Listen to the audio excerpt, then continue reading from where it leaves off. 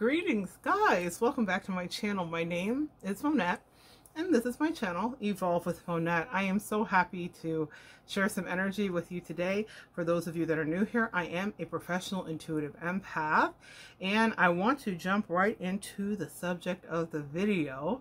First of all, I want to say happy Black History. I will be saying that in every video every day of this month that I do put up.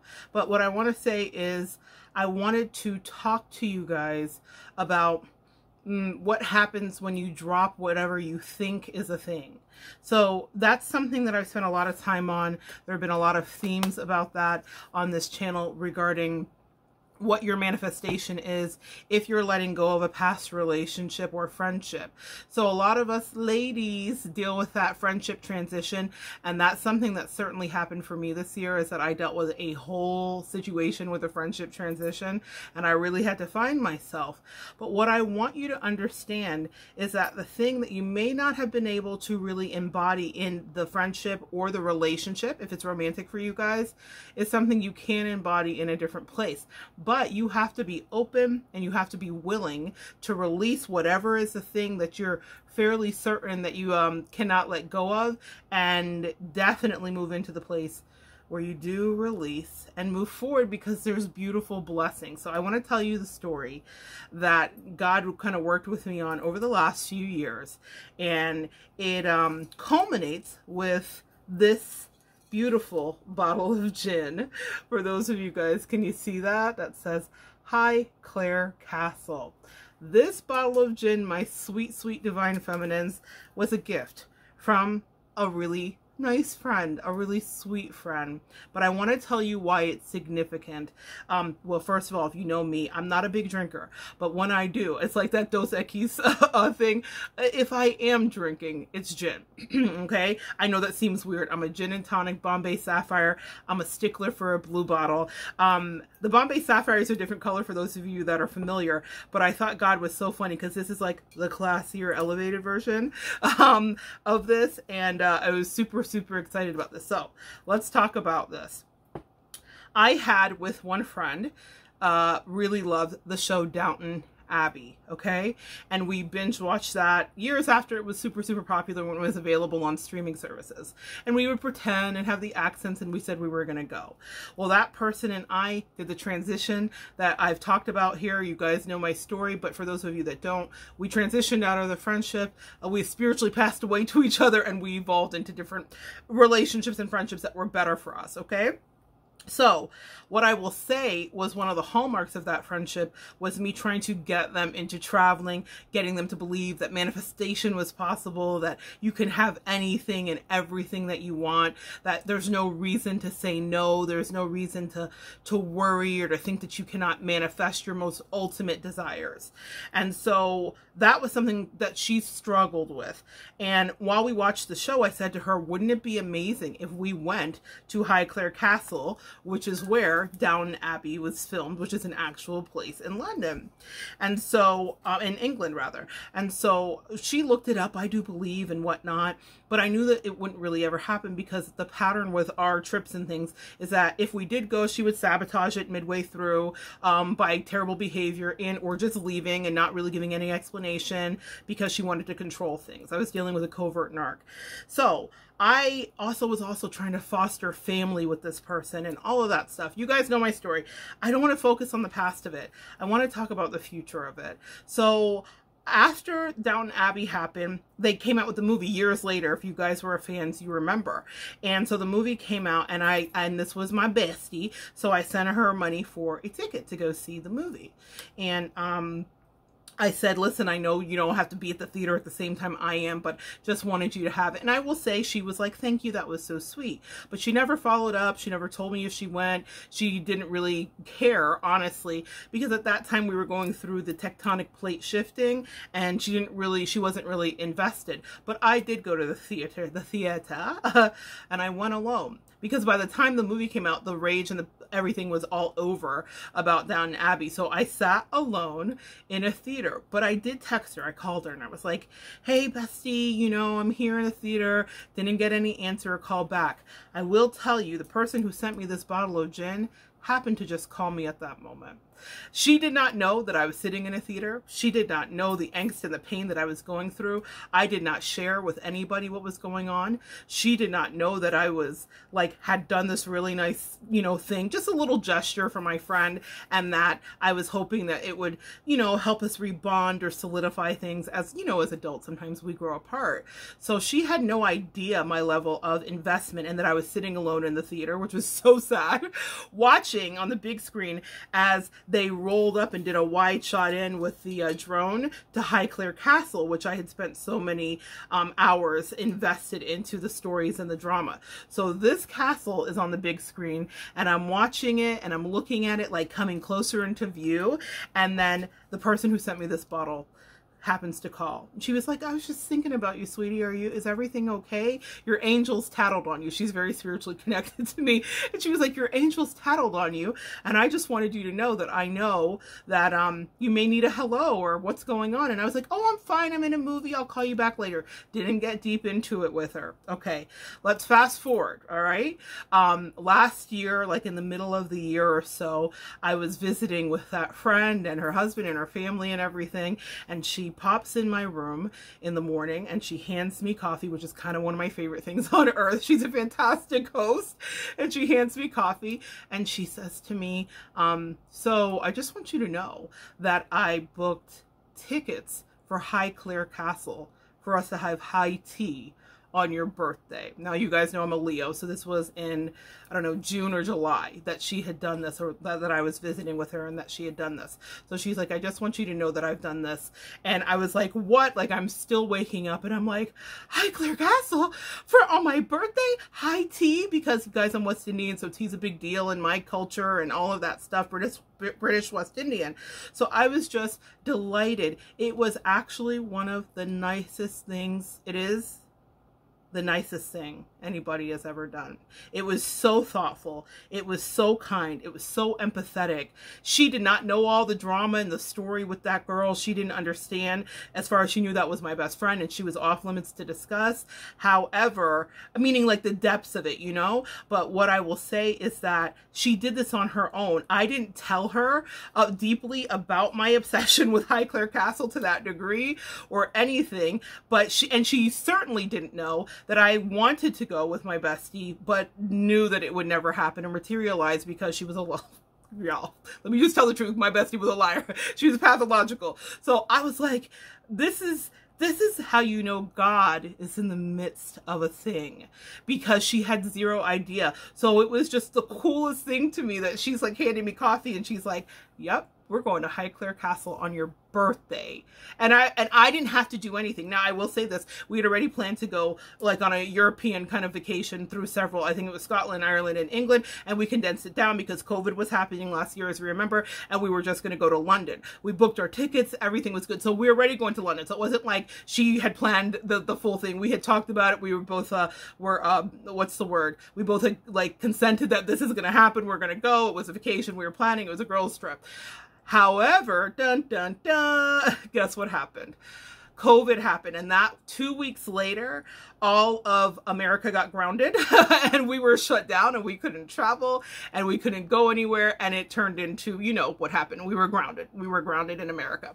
So we were sad, and like both of us like would text each other and mope for like weeks after we got grounded and no one could go anywhere, and we had to cancel, and we had our vouchers and our tickets ready for the next time we travel when the world would open up. So we prayed that the world would open up, and it is in fact beginning to open up. And so what I will tell you is, at the beginning of this year, in 2021, just randomly, this showed up in the mail with a little note. And I'm saying this to you guys because if you need to transpose this onto a romantic thing, please do. But if it's just a friendship and you're like, I've never had a friend be to me the way that I am to friends, this is the first time in my life that I have a friend who is to me the way that I am to friends. Above and beyond, in ways that takes my breath away all the time. And I'm like, is this my life? So she sent a little note with it, and it says, here's to our London adventure. Cheers. And then she put her name. And I was just absolutely delighted when I opened the box. I was like, what is this? First of all, I was like, it's gin. Yes, thank you, whenever I'm ready for a cocktail. And God, who hasn't needed several during this pandemic? But that's not my natural proclivity, really, for the drink. But I was like, oh my God, and it's gorgeous, and it's blue. And then I looked at it, and it's High Clare Castle. Do you guys see the full 360? I released a friendship where I would have never, ever, ever, ever, ever in a million years. It would have been me doing the planning. It would have been me making the trip. It would have been me saying, sweetie, let's make this work and you can do it. It would have been me like having to call her parents and cajole her when she had a panic attack about it. And the panic attacks were, now that I reflect back, it's not to say that she wasn't genuinely panicked or didn't have anxiety. I will never try to take that from her. But what I will say is it was control tactics, because leaving a vacation in the middle of the vacation with a friend that you planned for months and months to go to is rude. Leaving early just because you feel like it because you didn't get your way is bratty. These were tantrum-esque behaviors. It was control tactics and methods to make me feel bad because she felt bad and she just wanted to share that. If you cut an orange, all you get out of it is orange juice. Well, if you cut a hater, what do you get? Hate and misery. And that's what she wanted to pass on. But again, let's not dwell there. That happened. That's over. And when I released that friendship, I remember thinking like, I cultivated a friendship for 20 years. It goes right out the freaking window because she's a maniac and I can't reason with her and she won't communicate and we're not having adult interactions. God, I don't have 20 more years to build another friendship. But what had been happening with this beautiful human is that I was having a friendship with her for years before.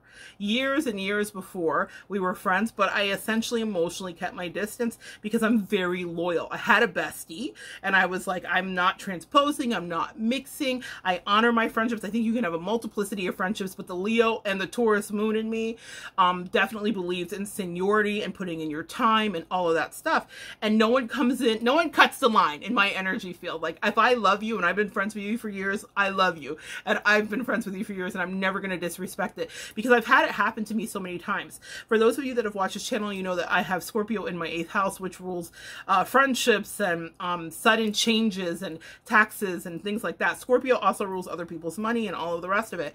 But for me, where it hit was in the sudden changes with friendships. So the thing that I had to learn was non-attachment and non-codependency. I was incredibly toxic and codependent. I was toxic. So I'm going to just say that we all can have been somebody's karmic. We all have been somebody's toxic partner. I was toxic in my relationship with my ex-bestie, right?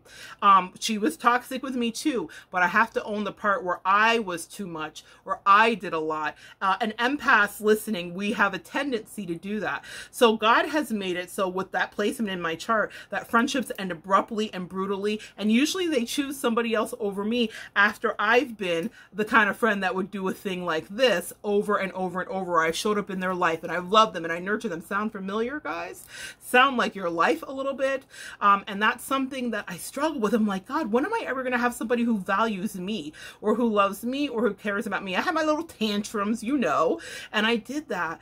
But what God was doing the whole time was moving someone who no longer vibrated on my alignment. I don't think we ever did. I think we trauma bonded out of the way. And he also, listen, all's fair in love and war. He gave her someone that was more like her. That's a quick little thing too. When a lot of us are like in third-party situations of any kind, whether it's friendship or romantic, we're like, why did they choose the other person? What's wrong with me? They chose the other person because they were more like them. I have a video here called Water Finds Its Own Level. And we always are focusing on the negative, like, well, they're better off with each other and all that drama. But listen, who are you better off with? See, they find their own level and we freak out about it because we're clinging on. I have a video coming up about a dream God gave me that he backed up with a YouTube video. I'll connect the video below. But we're clinging on while we rip tendons in our emotional body and we tear our chakras and we disalign ourselves. And what I will tell you is I released it and it was tough and it hurt my feelings and all that jazz. And then as time went on, I was like, oh, this should have been released a long time ago. I totally get what happened. But the thing that I was bitter, that's the word, y'all, that I was bitter about was that I didn't feel like I got to have what I had given her. I was like, for 20 years, this girl benefited from the best that I could give her. Even when I was in low spots and miserable spots and impoverished and whatever, we vacationed together when we had shoestring money, literally. And I insisted on it. I was like, I like a vacation just with my bestie by myself. That's an important thing for me. I don't always want 75, 50, 11 people. Y'all, that's my Leo energy. And sometimes a big girls trip with multiple people is really nice. But I made that a priority with that person. And I thought, how am I ever going to get that back? We're too old now. It's just not going to happen. She was grandfathered into a lower vibrational me.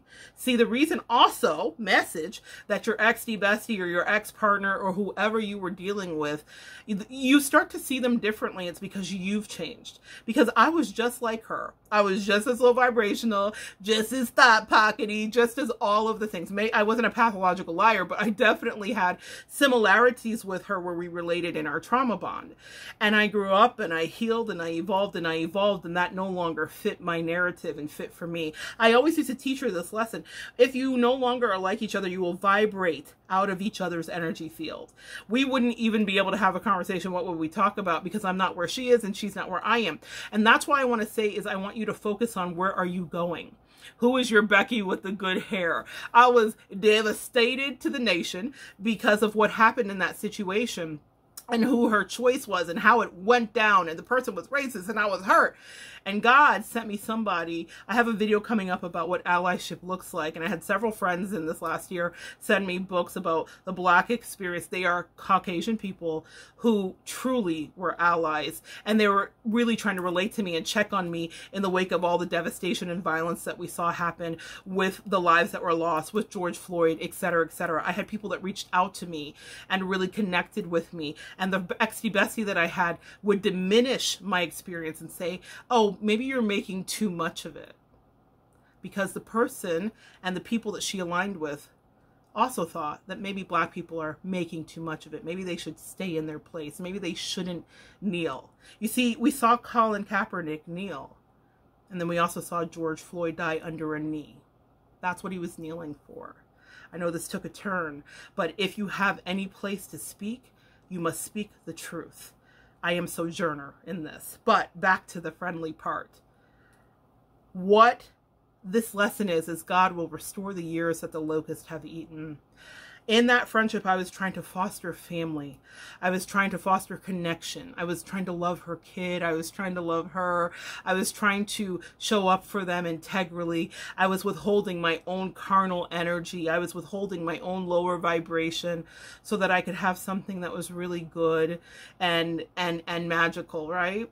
And she did not value it, which sucks, right? Sometimes people don't see your value. That's okay. TD Jakes has a great sermon, if I can find it, I'll link it below, called, Are You a 10-Gallon Hat Person? I don't know if that's exactly the name of it, but he's essentially saying, if you are a 10-gallon hat person, why are you asking somebody who has on a fedora to fill you up? All they know is fedora life, yeah? And so with this beautiful gift and gesture from a wonderful person, it was classy. It was also the way that I operate in my friendships. I cause my friends to manifest by having them look forward to the thing that is beautiful to them. And I've never talked to this friend about my style of it or what I do, but she did what I do without ever having a conversation. This is something I would have done. I would have sent something so that you could start to manifest and think about the fact that we're going to be in London in a few months, and we will. For my birthday this year. I imagined we were going to actually make it out of the country this year. Knock on wood, y'all. Knock on wood. But I realized that God refortified a relationship for me, and in ways that were so specific. The person, ex-bestie, her kid, that name started with an E, and there's a new little E person that is right about the age when I met my ex-bestie 20 years ago, the same age that her child was. He was a toddler, and there's a new little toddler that I get to spoil and love, who says sweet things like, Auntie Monette, I love your purple hair, and I love her. And I get to spend time with her and nurture that relationship and be a support to my friend as she moves into that new phase of her life. And she's not having a baby. This is grandma duties, but still, I'm super young and an amazing grandma. And what I will tell you is that I never thought I would get this back. That was what was so hard for me to walk away from, was, oh my God, I'm losing a whole family unit here. Like, how does she not value this? How does she not see this? I didn't understand it, and I never will. I will never know from her mouth what happened or what was going on in her head. But my God said to me, do you trust me, daughter? Can you put down the thing that has been a pacifier to you? Can you walk away and trust that if I say I will restore the years that the locusts have eaten, that I've never lied? And he never did. I didn't know how it was going to happen. And even though I was friends with this person prior to leaving this friendship for years, I did not see what he was doing. I did not see it. Now, the higher lesson here is I didn't have to, you know how they say go where you're celebrated, not where you're tolerated? In the last few years in that friendship, I felt like I was merely being tolerated. I felt like she felt like I was the bad guy, and it was so confusing for me because I'd only ever been loyal and true with her. And I didn't understand. And in this situation, I'm included. I didn't have to beg to be part of the family. I didn't have to foster it. I didn't have to put in so much effort. I'm on the wall. You know what I mean? Like, you know, you have a family picture wall. I went to her house and I was on the wall and I was like, oh, I'm on the wall. She's like, yeah, you're family. Everything has been easier. And the reason I say this is because a lot of you guys are in the struggle love, if it's romantic, or struggle friendship love, if it's a friend. And you're working so hard. I worked so hard. I should have been a skinny bitch for the way that I worked in that relationship to get her to see my value and to make sure her kid felt bonded and connected and to make sure she felt loved and special and to honor her private time with her kid. And like, I went above and beyond, and I'm not exaggerating even an inch. I went so above and beyond. And when the thing is right for you, you don't have to beg for it. You don't have to work for it. You don't have to cajole. You don't have to pray. Someone looks you right in your face and they're like, yeah. A conversation that me and this friend have had is like, I'm going to support you in your things. When you want to do something, I'm going to say yes. At the top of the year last year, before COVID, right before we knew what COVID was, like in January, we were scheduled to go and be in Turks and Caicos and go whale watching because that's a dream she had. And I was like, yeah, I support you. Let's go. Turks and Caicos, whales, I'm there.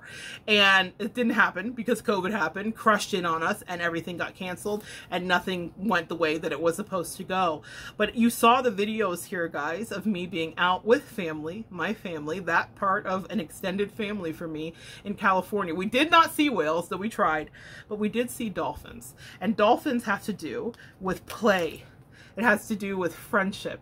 It has to do with having fun. It has to do with being in your proper aggregates. A lot of us spend time in groups that are not necessarily suited to us anymore. Dolphins naturally group together with the dolphins that are going through their same journey. So this friend, my dolphin, she and I can travel and do all these things. We have very similar interests. That's another thing and another thing.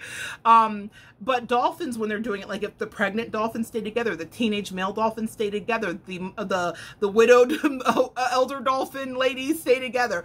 This has been studied, and I know this because I grew up in the Keys, and I'm super nerd about marine biology and stuff. But what I will say is with that beautiful coral reef, one of the two in the world, major ones, the other one being in Australia. And what I will tell you is that this dolphin energy came into my life, and maybe for some of you it needs to come in, but it doesn't come in until you realize, oh, that's no longer my thing. My ex-bestie wanted to party and play and have fun. We were the same, she's a year younger than me, and I was ready for I'm on a whole nother level. That wasn't where I was at. And I was trying to like communicate because I'm not an abandoner, you know? So I was like, maybe we can talk about this. Maybe we can figure it out. But she just shut down because she wanted what she wanted, and that's okay. I deserve what I got. And that's because I called it in. And that's because I cried over it. And that's because I prayed over it. And that's because before I even left the relationship, I said, God, I'm going to stand on your word and trust that you will do what you say. And now, like I said, I don't have to fight for inclusion. I have someone who is not only sympathetic to my racial plight, even though she is not of my race, she is sympathetic to my emotional plight. And forget about plights and sadness. She's just kind. She's just generous. As generous as me, overgives me. We have ridiculous Venmo fights all the time. And I feel like for the first time in my life, I am equally yoked. We like the same things. That's something that you don't have to like everything that your partner likes or your bestie likes. You guys have your differences, your individuals. But I know if she and I go out to eat with her family, or if it's just she and I, more than likely seafood's going to be on the table. That's kind of one of our favorite things. My bestie hated seafood. Her son liked it. I would cook it for him, but she hated it. And I'm not saying that that's bad. You're allowed to not like everything. But me and this person can be on a vacation and come out at different ends of the house and have on the same dress. And it happens over and over and over. Our shoe size is the same. It's all of the most beautiful things that you would want in any bestie without all the drama. Guys, release what you think you can't, and see what kind of magical things might show up for you. You've got male. Maybe you've got a better male energy if it's a lover that you're seeking, or a female. Hello, we're all inclusive here. Or maybe you've got a better friend energy, like what showed up in my life. Just better. Just heads and shoulders above. It's not, see, there was a lot of comparison as we exited our relationship that she was doing with me. A lot of triangulation, a lot of pitting me against somebody unbeknownst to me, right? You guys know my story if you've been here. But what I will tell you is I did not do that.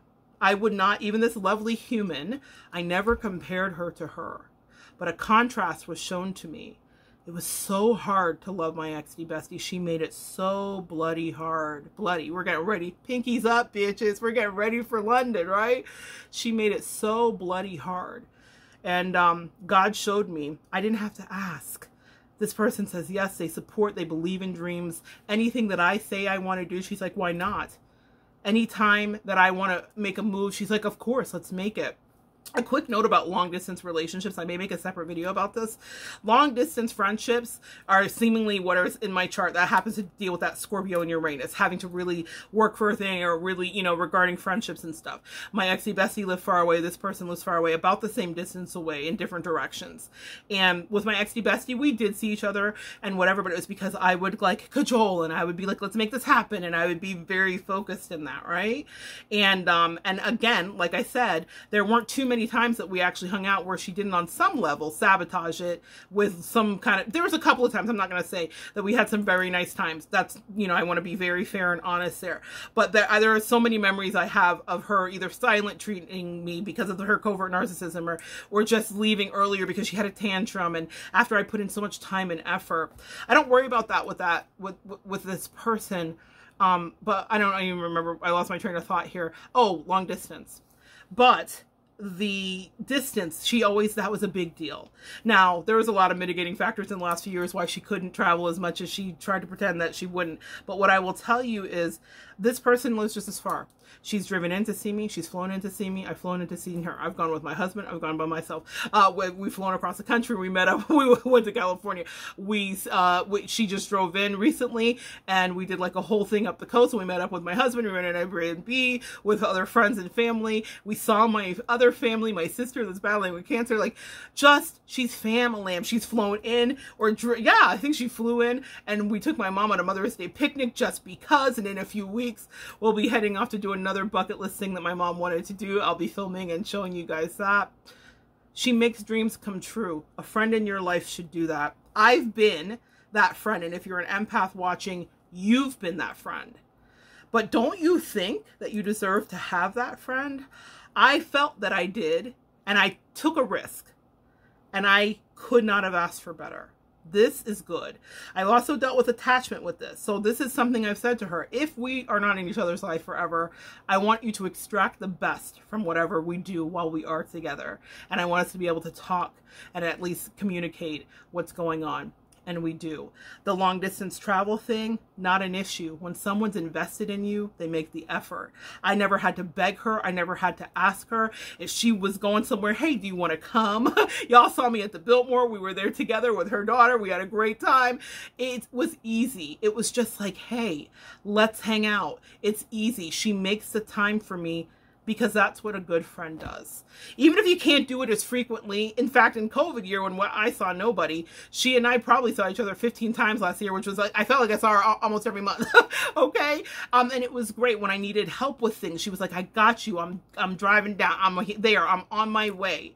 It's just a different energy, guys. And that's what I want you guys to realize. Of course you can manifest this. I didn't know it was coming. I didn't expect it. And I was in my deep sadness because I did not think throw away your other friend for another friend. Never, ever, ever. In fact, I was shocked at all how it went down, as you guys know. But here's the thing. It went down for a reason, because now I know.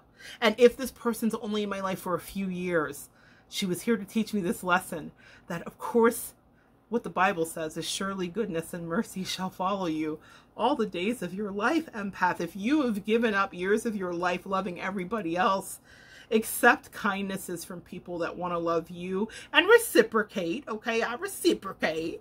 But accept kindnesses from people that want to love you because you've put in the work. This is in your financial or spiritual escrow. You have deposited good love and energy. First half, second half.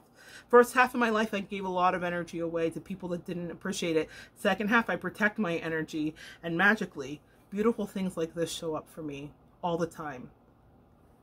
And I do appreciate it. And I appreciate that person, and I appreciate God who blessed me, but challenged me to let go of things that could never be this for me, ever. That's the message today, guys. God will restore the years that the locusts have eaten. And so good to share some energy and to see your faces again. Comment below. I want you to know, at 5,000 subscribers, I will be giving away 5 readings. Okay, 5 30-minute readings. Okay, all you have to do is be subscribed and comment below. However, comment of the month is also qualified for a mini read. So we will do a 10-minute mini read. So if you comment below, and we'll just see how that goes. That's how you enter in for that. Be subscribed, comment below, and once a month for the next 11 months of this year, I will pick one person to have a 10-minute free mini read with. I actually have an appointment with somebody on Monday who blew my soul open and touched my heart. That's all, guys. Come back and join me next time, and we will continue to evolve together.